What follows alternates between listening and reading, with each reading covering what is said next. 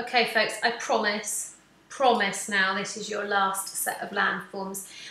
Landforms are quite a key part of this module, and it's because if we go back to the idea of a system, the outputs of the coastal system are landforms, and therefore because the coastal system is quite big and it's got loads of stuff going on, there are quite a few different landforms.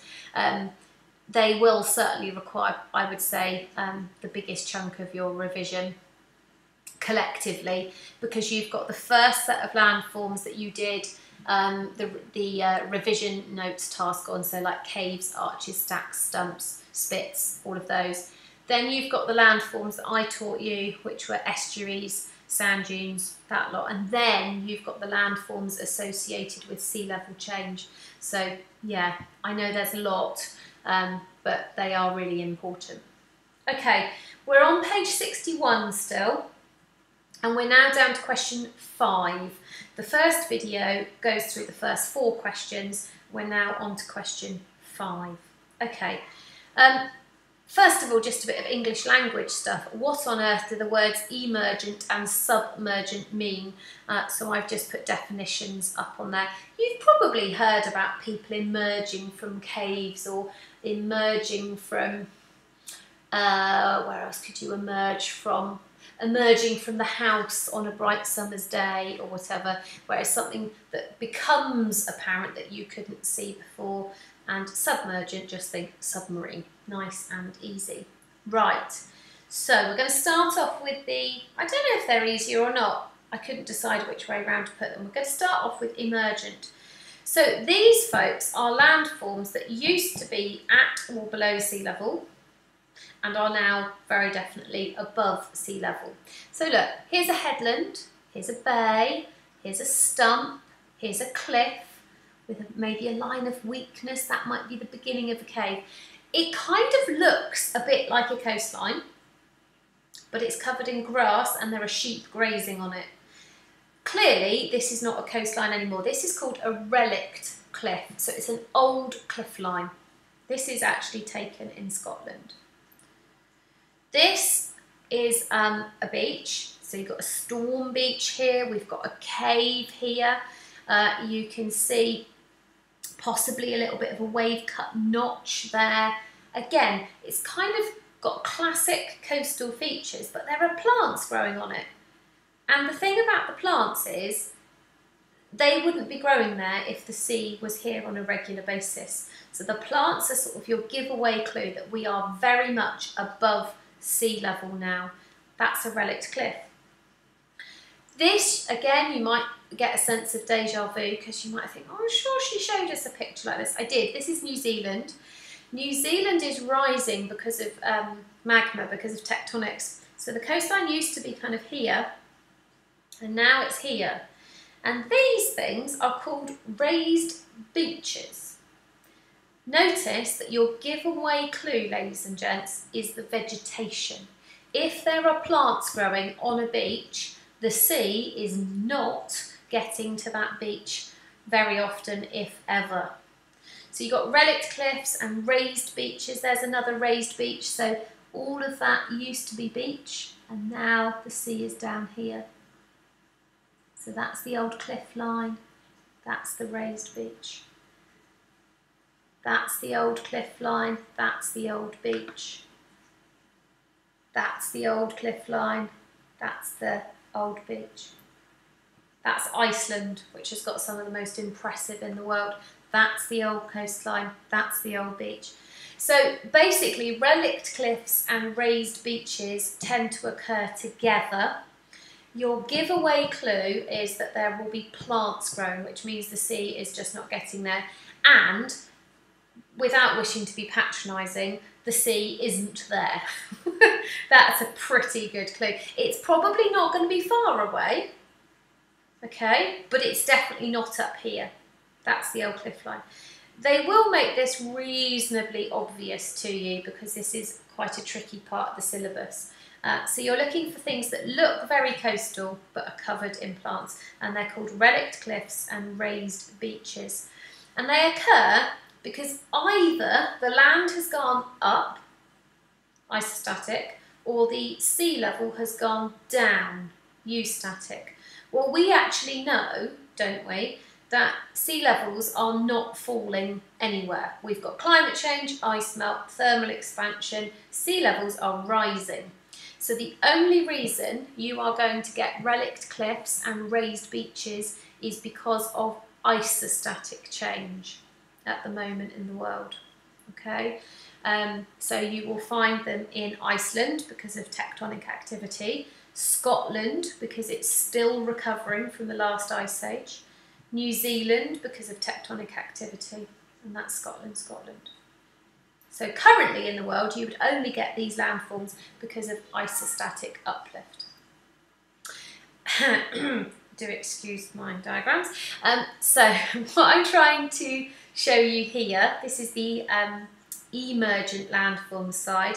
The only way you're going to get a landform that used to be at or below sea level and now has emerged, in that you can now see it, is because the land has gone up or the sea level's gone down. We can count that one out, that one's not happening, so it must be this one. Which means, ladies and gents, that submergent landforms must be because of this. It's either because isostatically your land is being squashed, or eustatically sea levels are rising. Now we know that this is happening everywhere on planet Earth at the moment because of climate change. And we've also talked about how this is happening in the south of the UK.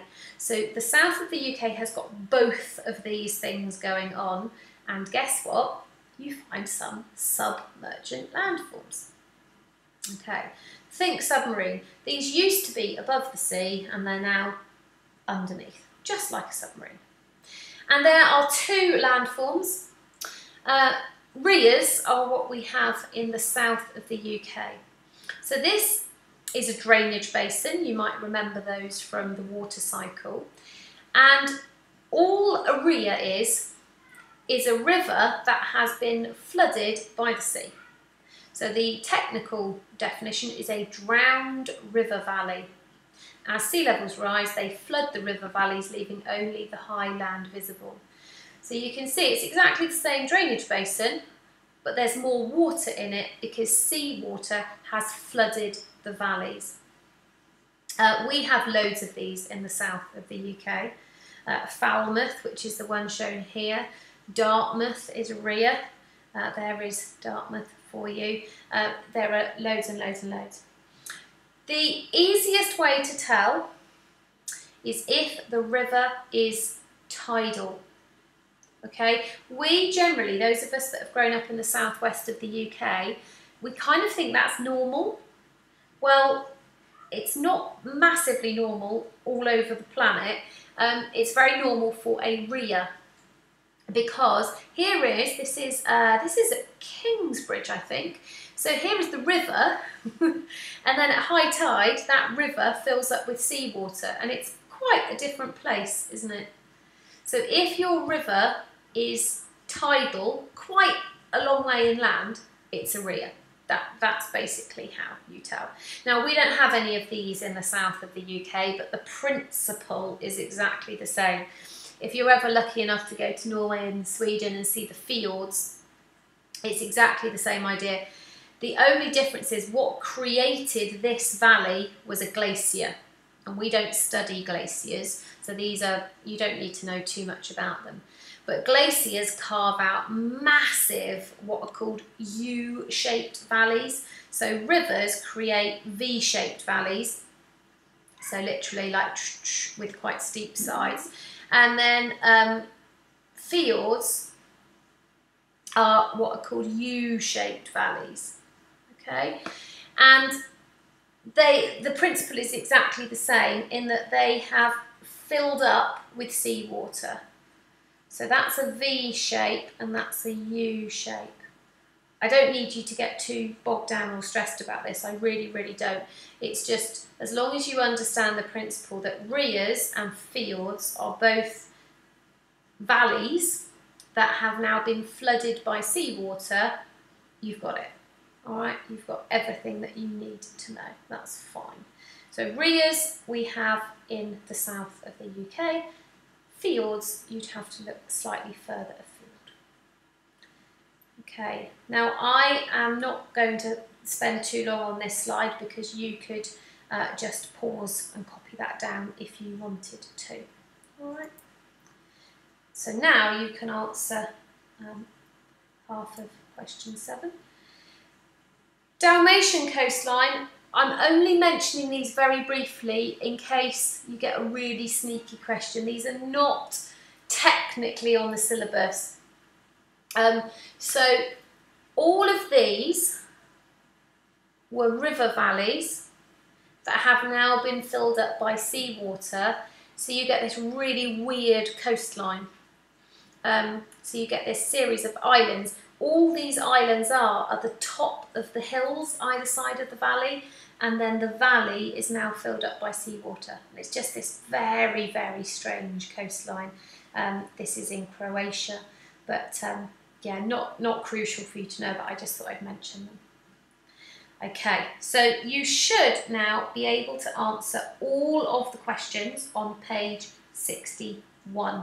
And I'm going to finish this video with just a nod to the future, because you can't really talk about sea level change without talking about what's going on in the world with the climate. Sea levels are rising because of eustatic change, ice melt, thermal expansion, etc.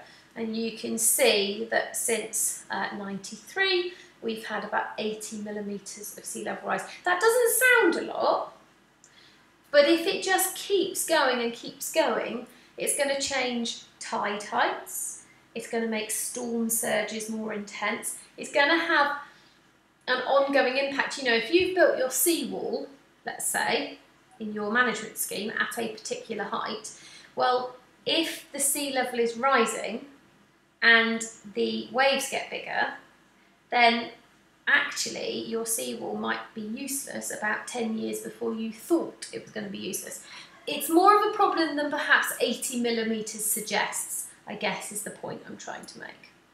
Kiribati is an island nation already being affected by sea level change. Closer to home, the country probably most worried is the Netherlands.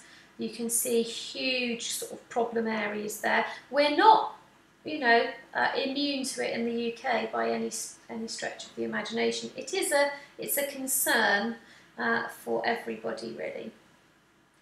Storm surge and high tides magnify, so we can link together a few elements of the syllabus here, can't we? We can talk about high spring tides, which are always going to happen. If that coincides with a really bad storm and your sea levels are already higher, you've got a house here that might have been affected in 2010, well, by 2100, that storm surge might actually affect the city that's a little bit further inland. So the coast is a system, remember. If you change one thing, you are going to have knock-on effects for the rest of that system. It's going to affect millions of people. We'll talk about this in a lot more depth in year 2 when we do climate change properly.